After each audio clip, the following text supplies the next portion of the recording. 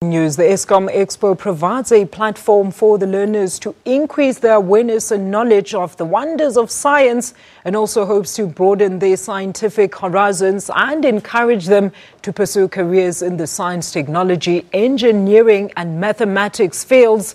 Over 600 learners from around Johannesburg competed at Wits University with remarkable innovations in the Eskom Expo for Young Scientists Johannesburg regional competition. The participants presented their hypotheses, research and conclusions to a team of discerning judges in the hope, of course, of earning a medal and to get the chance to take part in the Eskom Expo for Young Scientists International Science Fair, ISF, here in Johannesburg from the 3rd to the 6th of October. For more on this Expo story in our studio, we're very pleased to be joined by Mr. Parthy Chetty, who is the Executive Director at Eskom Expo for Young Scientists. Mr. Chetty, what a pleasure. Good morning. Good morning. Thank you so much for joining us. Tell us a bit about your NGO. Our NGO started 37 years ago, so we've got a long history. It was started by a very passionate teacher, Dr. Derek Gray. And it's on his legacy that we grew this organization from a small school in Pretoria to across the entire country, covering 35 regions in all 9 provinces, reaching about 5,000 schools and over 17,000 learners countrywide. Wow. So a small legacy has really gone a long way. Wow. How did Eskom come on board? Eskom has looked at the importance that the Expo for Young Scientists was playing and the impact it was having. And we obviously were looking for funders. So Eskom stepped up to say, look, we like what you're doing. You are serving a very valuable role in our education system. So they stepped up and provided funding for the past 19 years. And they gave us a mandate to say, here's more money. Go and hire more staff and reach more schools, because that is what we need in this country. Now let's talk about this Expo for Young Scientists. I mean, what does it entail exactly, Mr. Chetty? It entails a learner who is passionate about doing research in one of 24 categories. Now, research is about developing a problem statement, testing it by doing some research analysis, and then looking at, from the results that I have, does it corroborate my hypothesis? Does it make a difference in my community? And is it a sound process that I've done? So we have scientific processes and we have the engineering processes and the combination. And you don't have to be harbored, you know, in a science lab with chemicals around you and stuff. You can do research anywhere. And that is what we encourage our learners to do. Because this is the future of our country. We have to invest in our learners. Mr. Chetty, this is a national thing. How do you identify those learners that are then that finally form part of the Young Expo, the Eskom Expo for Young Scientists? Actually, it's quite easy when the learners know about it, because these are your motivated learners. We don't have to push them along. Once they know they have a passion for science, they participate in Expo for up to 5 to 6 years. Once they get started, they never let go. And the good thing is, when they leave the school system, they are very well in tune with university life. So currently, the failure rate at first-year university is an average of 35%. My goodness. It's extremely high. That is high. Our learners know how to do research. So when they walk into university, they hit the ground running. And that is why all universities in our country have a big role to play, and they invest in the Expo. Mr. Chetty, you've been hosting these events for some time now. Is it yielding any results, though? Give us some success stories. We have lots of success stories. Just to touch on one of the most iconic person that came out, he participated in 2007, Sia Bulile. He's one of the 21 icons. He participated at Expo. He then represented South Africa at the Intel ISF in the USA. He won gold and best of category. Wow. He then won a Harvard scholarship. He then did some work in NASA. He now is doing some cutting-edge research and spending time between South Africa and the US.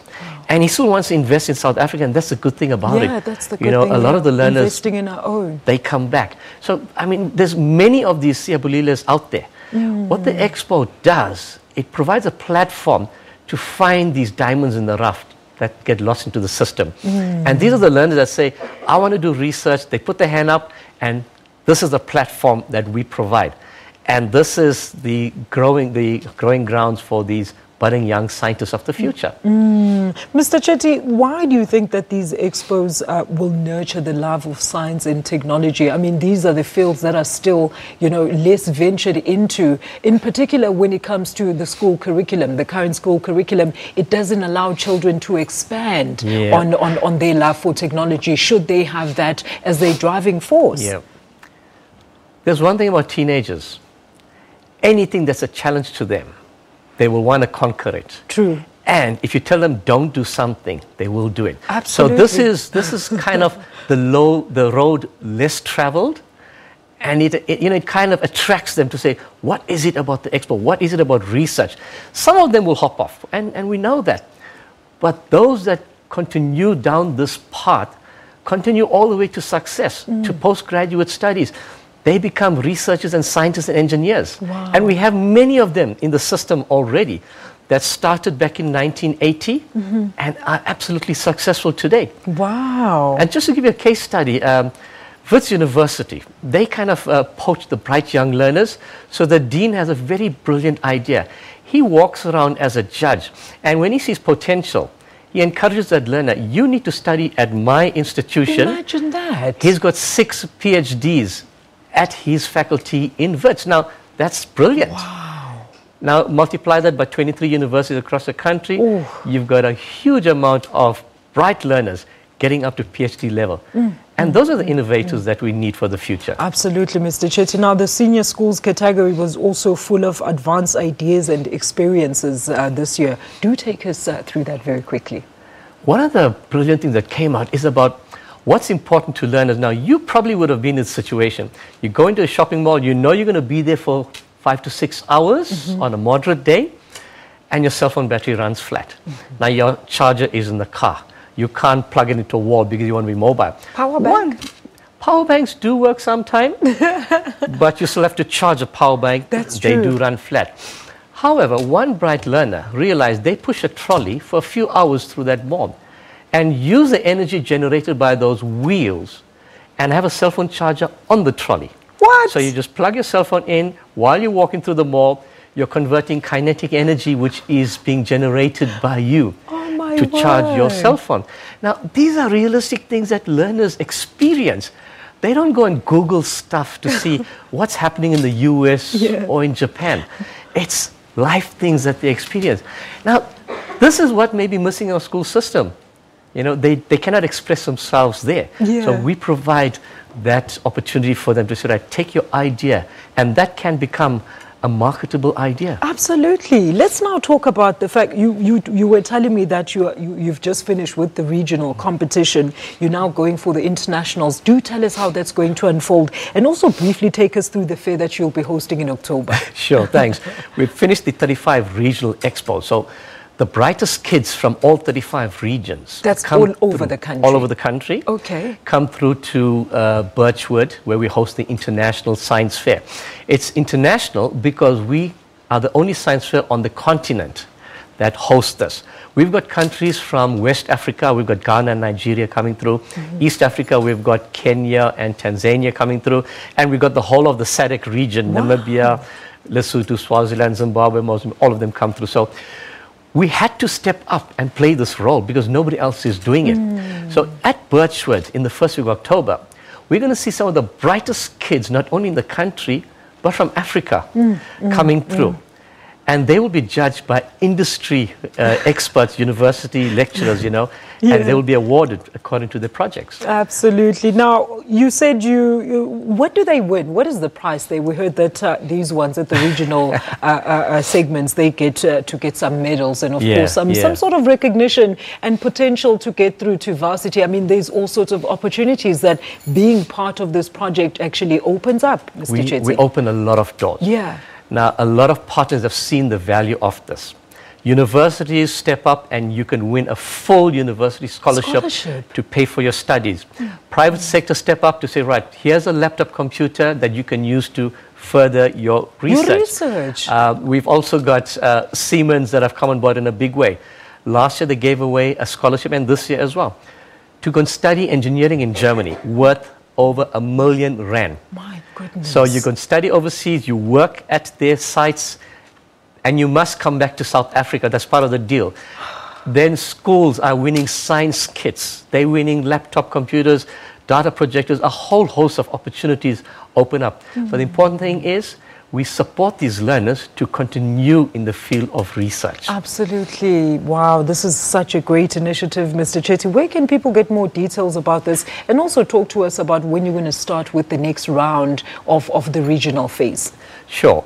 All the information is available on our website. It's exposcience.co.za. Yeah.